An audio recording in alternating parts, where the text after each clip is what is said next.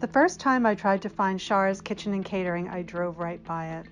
The restaurant is tucked underneath the Shiloh Temple in Bellport, and it isn't immediately apparent from the road.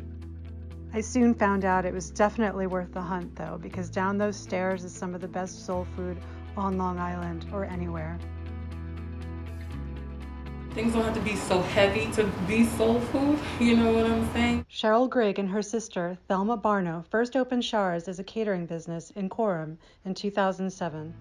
They named it for her mother, who had owned her own restaurant elsewhere on Long Island and who had recently passed away. She did like biscuits and yeast rolls, and she made all her pound cakes from scratch. Cheryl based many of her recipes on those of her mother, though she took those dishes and imposed her own signature style. You can add more vegetables, you can have less meat, it's still there.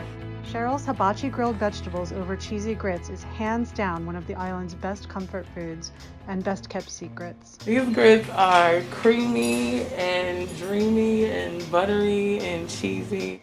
Grits are made with milled corn like polenta, but they're made from dent corn rather than flint corn. Adding plenty of butter and cheese lends grits a velvety texture, and it yields a much loved dish called cheesy grits. When you see that cheesy grits are on a menu, you run, you don't walk.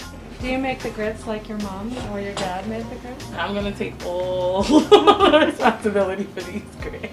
Cheryl also pioneered a vegan version made with vegan butter and coconut milk that she calls cocoa grits. Pare back on the sugar, and you pare back on the salt, and you pare back on the fat. It's just the love you put into it, and it's really more loving when you want your loved ones to stay around longer. When you taste Cheryl Griggs' food, that love is apparent, whether it's grits or fried chicken that's been marinated in buttermilk for a day before frying, or warm peach cobbler that she drizzles with sweet potato juice. She's cooking that up most days in the brick-lined church in Bellport that the restaurant calls home. Just bring your appetite.